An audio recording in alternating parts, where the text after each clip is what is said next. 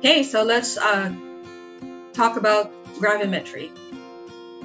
So in gravimetry, a measurement of mass or a change in mass provides the quantitative information about the analyte.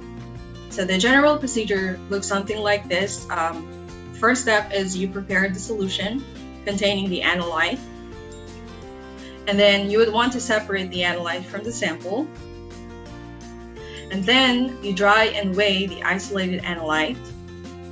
And then finally, from the mass of the analyte, you perform your calculations. So here are some of the most common equipment or materials needed for gravimetry. Of course, you need balance. It could be analytical or top loading. And we know analytical is more sensitive than the top loading because it could read up to 4 or 5 decimal places.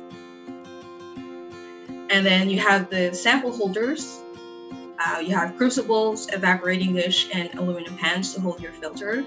So the crucibles are normally used for if you need to heat your sample at very high temperatures.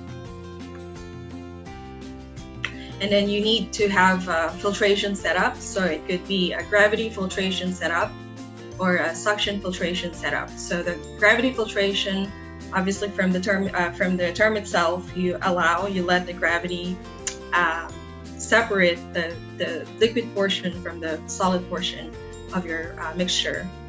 Whereas suction filtration, you utilize a vacuum pump to create a vacuum in the flask, and it aids in the filtration and making it faster compared to the gravity filtration.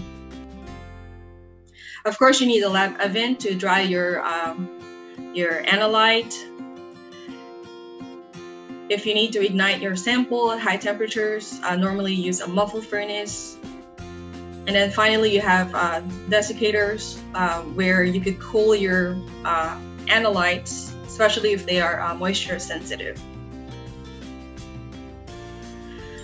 So there are 3 types of gravimetry that I will be sharing with you this morning. The first one is particulate gravimetry.